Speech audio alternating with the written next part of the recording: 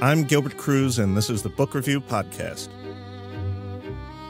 We're on the other side of Memorial Day, and the summer stretches out before us. It's time to read. It's time to read by the beach, by the lake, on a hammock in your backyard, or maybe even while you're sitting in Central Park. Here, on the podcast, I'm looking forward to having some fun conversations with editors and writers, as well as several interviews with some fantastic authors. Recently, I went down to Princeton University, to the Great Firestone Library, to check out an exhibition called Toni Morrison, Sights of Memory, before it closed. Morrison, who died in 2019, was one of the great American writers, a Nobel laureate and a Pulitzer Prize winner. This exhibition, which contained a collection of items from Morrison's archive, was relatively small, but it was pretty amazing. There were early outlines of novels from her day planner, letters from people like Nina Simone, incredible pages that were all burned around the edges because they were saved from a house fire that she had in the early 90s, and there were draft pages of books like her classic Beloved. About a year ago, right after she won the Pulitzer Prize for Criticism, I spoke to Times contributing critic at large, Salamishah Tillet, about Beloved. That conversation, which we recorded for our short series, which subscribers can now find on our new app, New York Times Audio, has never run here on the podcast, and we're doing so now. Perhaps it might inspire you to read or reread the book. Here is Salamishah Tillet on Beloved. Salamishah, it's so great to see you. I don't know if you remember, but you recently won the Pulitzer Prize. Yeah. Well, first of all, I'm so excited to be in conversation with you. And yeah, I did. So I'm really excited and grateful. Okay. Beloved by Toni Morrison. You have two copies here. One of them is a paperback, and one of them is a hardcover in a baggie. The first is the one that I read in college. And so it's a paperback edition. And then the second copy I brought with me is the first edition of the novel that came out in 1987. And it's signed, for Salamishah, regards, Toni Morrison. So it's signed by Toni Morrison. Yeah, and the hardcover in the bag is usually on my shelf. You know, there were so many times I'd go to a Toni Morrison reading and I would just never get the book signed. And then she was here in New York at the 92nd Street Y maybe 7 years ago. And I found a first edition copy of Beloved, and then I asked her to sign it. It's really cool because there was like a BBC documentary on her. So they actually captured me talking to her. No way. And I said to her, "You're the reason I became a critic." And so she was like, "Oh, you know," she's like Toni Morrison. So she was like, "Oh, thank you," you know. And so she signed it, and it's really kind of beautiful. So anyway, I'm a crier as a person, but I could probably easily cry about that moment. And the reason it's in a bag is because I also spill water a lot in my bags. I don't usually walk around with things in bags. So I was like, I don't want this to get wet. Like I always have water bottles and things There's like literally a bottle of water next to it right now on the table.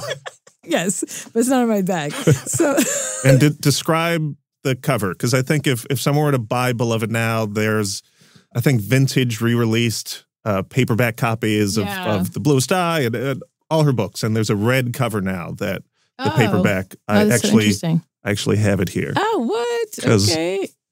It just so happens I reread it last week. Oh, you did? That's so weird. It is weird. It was fate. It was Toni Morrison bringing us together.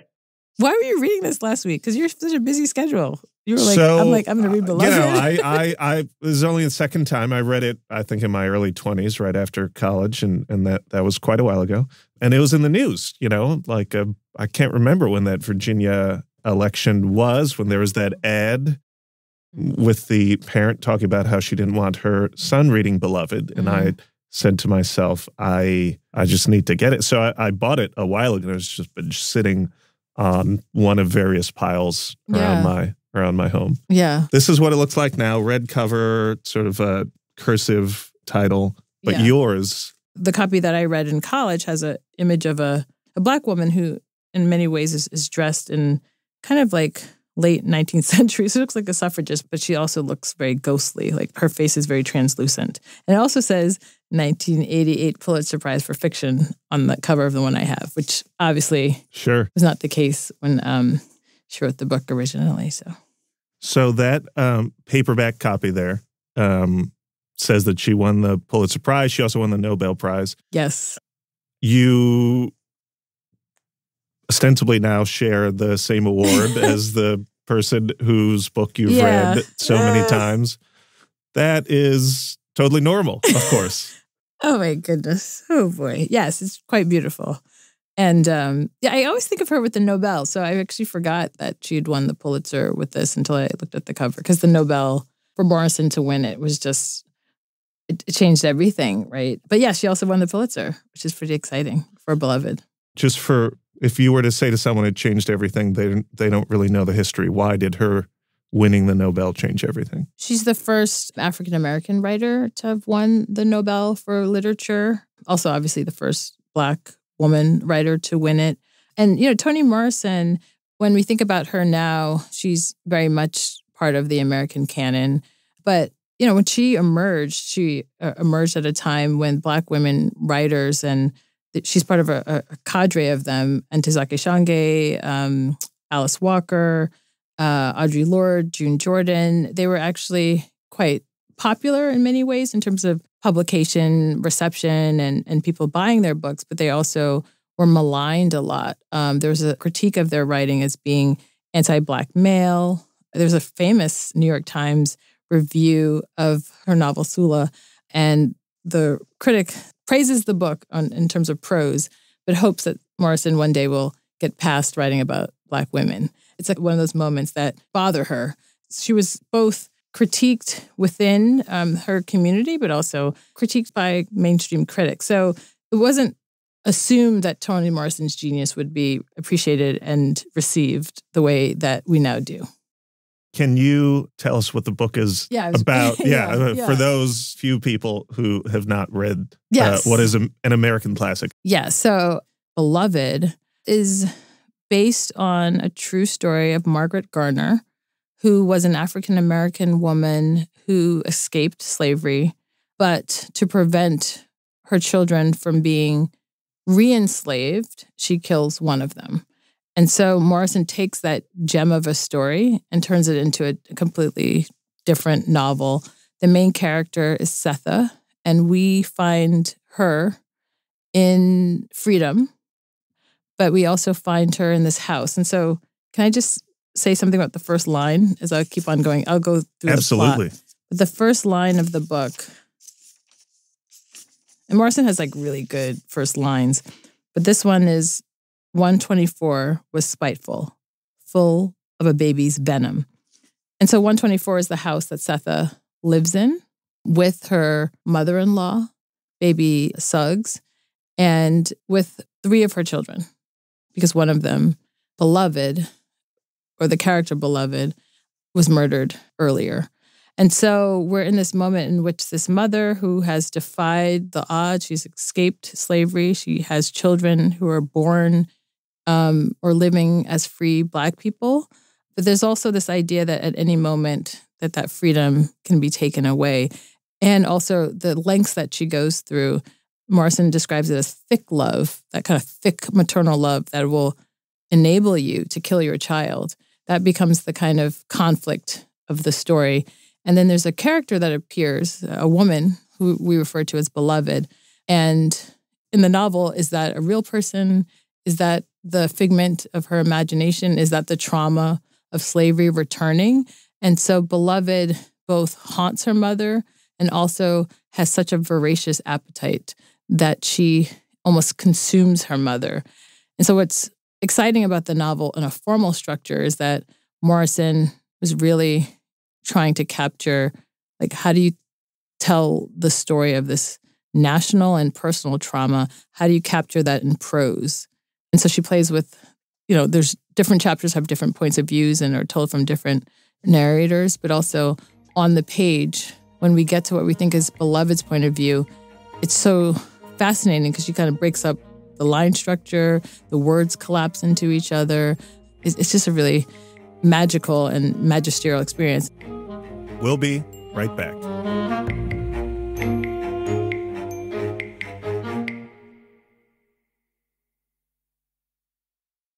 Now, let's return to my conversation from last year with Salamishah Tillet about the book Beloved by Toni Morrison. So when did you first read this book? And is this the copy that you first read? I think so, because it has my name in it. I read it in college, my junior year. And I feel like I read it on my own. My senior year, I decided to do an independent study. I wanted to understand what slave narratives were. Like, I hadn't actually spent a lot of time reading slave narratives outside of Frederick Douglass's, famous slave narrative from 1845. And so I spent my senior year doing an independent study, reading slave narratives from 18th century and 19th century. And I wrote a major paper on that because Morrison also has this really famous essay called Sight of Slavery. And she talks about writing Beloved, but she's really also looking at the slave narratives that come before her. And then on a personal note, and I'm very public about this, my junior year, I was sexually assaulted on a study abroad program in Kenya. And when I came back to the United States, I entered a experimental program that helped people who were sexual assault survivors who were suffering from PTSD. Part of the process was like you had to tell your story over and over again, because the idea was that the memory of the trauma is almost as visceral as the moment of the trauma. And so I'm experiencing this as a patient, and I'm reading these slave narratives, and I'm looking at what Morrison does in her novel, and she's dealing with trauma, and she's going back and forth in time. So I'm actually experiencing this on a personal level, but then I'm reading it. So it's really like a really interesting personal moment to find this novel and then become curious about this idea of returning to the past to understand one's present. Right? Like the past is always there. The past can be reconciled, it can be reckoned with, or it can haunt you and just keep on interrupting your present. And so Morrison's book, she was in a way forcing the hand of America at that time to come to terms with its past. Can I take a step back? You could have been reading many other books at the time that you were re-engaging with your own memories of trauma.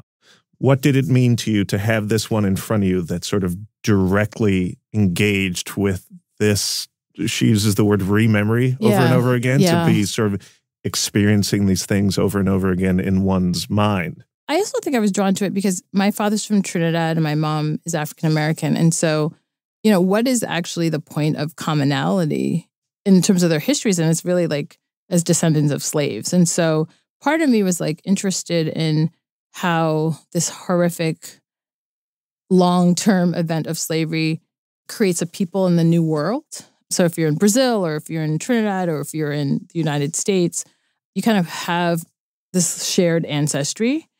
And then on a personal level, my sister, Salamishah Tillet, we were very young and I was in the early stages of my healing from being a sexual assault survivor. She started documenting me. So this is a big part of both of our artistic journeys, but also our political journeys. And so we turned it into this multimedia performance called Story of a Rape Survivor. But there's a later poem in the performance, and the name of that poem is I Died and Was Born on the Same Day.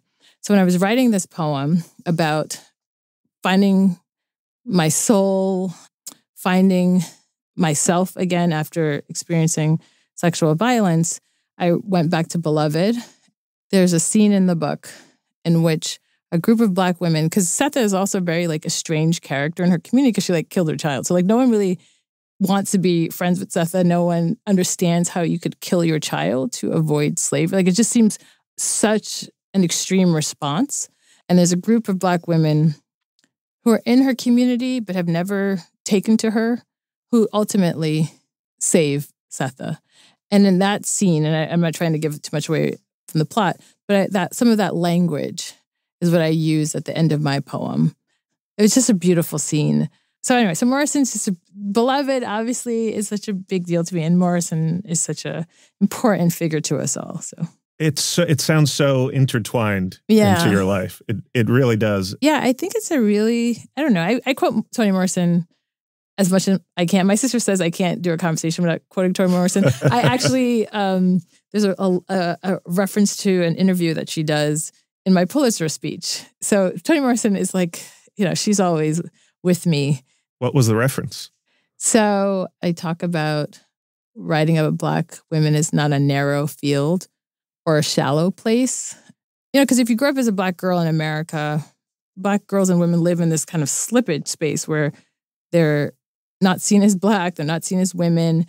And so for a very long time, I felt like not only my own invisibility as a Black girl, but also having to convince people that this is a community or a people worthy of our investment and worthy of our attention. I feel like we're actually in a really different moment now, which is beautiful, but it's also been hard fought. And so when I read that interview with Toni Morrison, it was like to think about it as an expansive place when you've been taught that this is too parochial, too limiting, or too few people can identify with the stories and experiences of Black girls and women. It just opens up a lot for me and makes me feel like empowered, but also pretty committed to writing about Black women artists as a liberatory practice of my own. I think I know that interview, or at least I know the quote, which is, she was reflecting on people saying, why are you putting yourself in this corner? She said, actually, I have more experience like most white men, like just being a Black woman in the world. Yeah. And so when I write about Black women or about Black people, that's huge. Like you could fit so much in that. It's really such a beautiful response. Anyway, so again, obviously I incorporate as much Toni Morrison in my own work as possible. So how many times, if you had to estimate, do you think you've read Beloved? I don't know. I don't know. It feels like, well, I've taught it too, so you always have to reread it when you're teaching it. Maybe 20. Huh. And I want to ask one question about how you've taken the book with you over your life, which is you now have two wonderful children. Yeah. And part of the book, as you said earlier, is about the thick love of motherhood. So what has it meant to you, or how did you take the book differently, if at all, after becoming a mother? I was thinking about this on my ride here about Black motherhood in this time. African-American motherhood or Black motherhood is such a fraught experience because you're not only wishing that your children succeed in school or have healthy relationships with themselves and with each other and with their friend group, but that you're always like anticipating, what does it mean I have a 6-year-old boy named Sydney who's cute and wonderful now. And Michael Brown was cute and wonderful when he was a child. And, you live in this moment where you're appreciating who they are in the moment and you're trying to anticipate the ways in which someone won't be able to see them in the future. How do you prepare children to maintain their humanity and know that what they're going to inherit is a world in which, because someone doesn't see their humanity, their lives can be snatched away so easily? That's like a lot for a parent to have to stave off, or I compare it to being a shadow boxer. Like you're always kind of like anticipating something and trying to stay present. And so I think with Setha, she knew how horrible slavery was. And she knew because she had her own experiences. One of the formative traumas that she experiences in the book is that her mother is taken away from her. And also at the Sweet Home is the name of the plantation, another beautifully ironic title. And she's put on a bed and she's being inspected and they're comparing her to an animal. And this is what she knows slavery to be. And so she will kill her children. There was not a child that she was going to keep that could be returned to slavery. When do you think you will introduce this book to your children, who are both still young, but... Yeah, it's a good... I haven't thought about like the next generation of Beloved. Yeah, it's. I mean, I'm sure you struggle with this. Like talking about slavery is really difficult to do with children because it doesn't make sense. I don't know. It seems like such a gift to give them Beloved. Maybe in high school. I mean, high school, I think. Do you think you will buy them new copies? Yes. Yeah. they're not touching yours. No. I mean, there are some things you want to bequeath to the next generation. These are mine. Yes. After all of this, after all I told you, these are my books. So. It's just been a real honor to hear you talk about Beloved, Salamishah. Well, thank you for having me and giving me an opportunity to talk about a novel that means so much to me, but also one I haven't written about. So it's been a really lovely conversation. Thank you. Thanks so much. That was my conversation from 2022 with Salamishah Tillet, contributing critic at large for the New York Times, about the book Beloved. I'm Gilbert Cruz, editor of the New York Times Book Review. Thank you for listening.